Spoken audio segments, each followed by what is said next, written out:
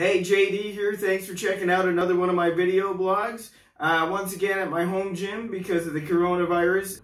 For me, I'm pretty fortunate because I have all this equipment, so I'm able to get in pretty good workouts. But that's no excuse. You know, just because you don't have access to this equipment doesn't mean you can't get a good workout in.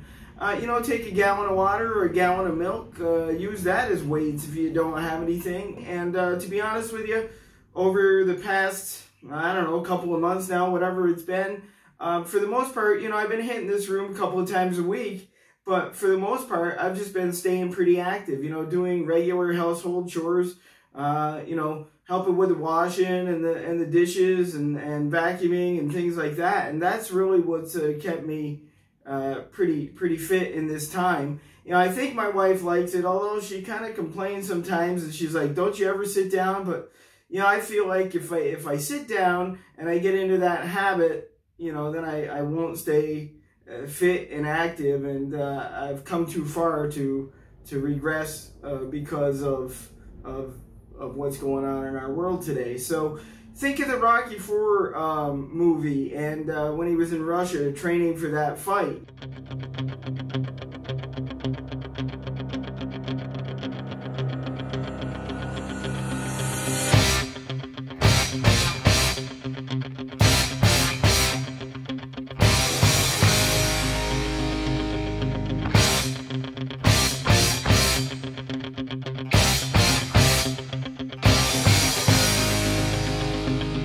That Rocky IV workout is real, and it really does work.